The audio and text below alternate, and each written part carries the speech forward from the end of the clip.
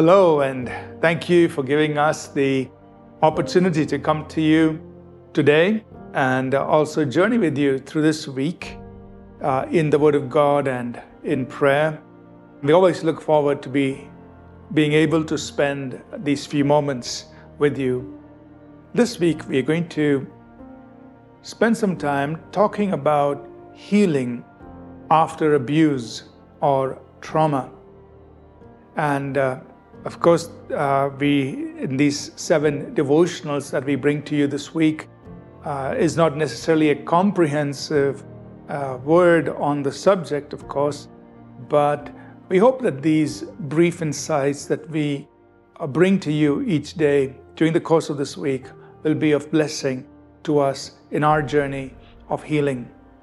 The Bible tells us in 1 Thessalonians chapter 5, verse 23, "Now may the God of peace himself sanctify you completely, and may your whole spirit, soul, and body be preserved blameless at the coming of our Lord Jesus Christ."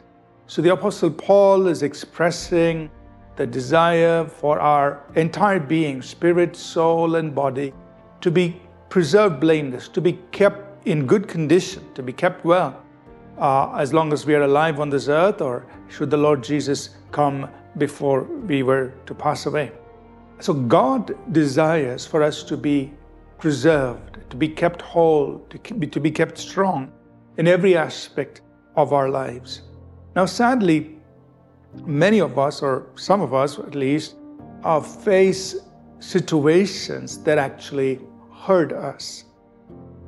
We refer to this as abuse, or sometimes through circumstances when we are hurt, we refer to that as trauma.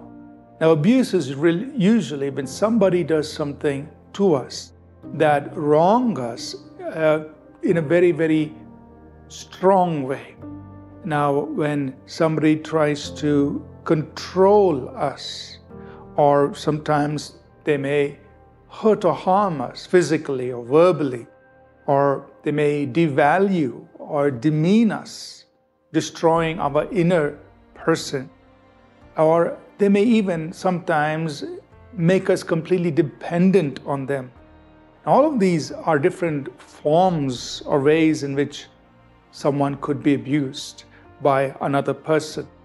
And the context in which some of these abuses can happen could vary. It could be maybe in a family situation, a marriage, or it could be in a workplace, it could be in a church, it could be in a Christian ministry. The abuse could be spiritual, it could be physical, emotional, verbal, financial, so on. So there are various forms of abuse. And trauma, of course, is when something happens to us which is outside of our control, but affects us deeply. It could be an accident, it could be some violence that we have had to face. It could be maybe a crime situation that you were suddenly exposed to, or it could be even a natural catastrophe that took place, and it was very traumatizing. It shook the individual up to their very core. So we face these kinds of situations that affect us emotionally, many times even physically. Abuse or trauma. The good thing is there is a God who heals. And that's what we want to talk about today. That the God in heaven can preserve us, make us whole, and help us journey through life well, even though life has had its difficult moments. May we experience that as we journey together this week. Let's pray. Lord God, we just come to you and we open up ourselves to you. Lord, we pray that especially as we journey together this week, if there be any listening, watching, who's gone through abuse or trauma, Lord, that they will experience your healing touch. We thank you that you're faithful to do that. In Jesus' name, amen. Thank you for tuning in to Living Supernaturally. For more resources to strengthen your spiritual walk, please visit apcwo.org.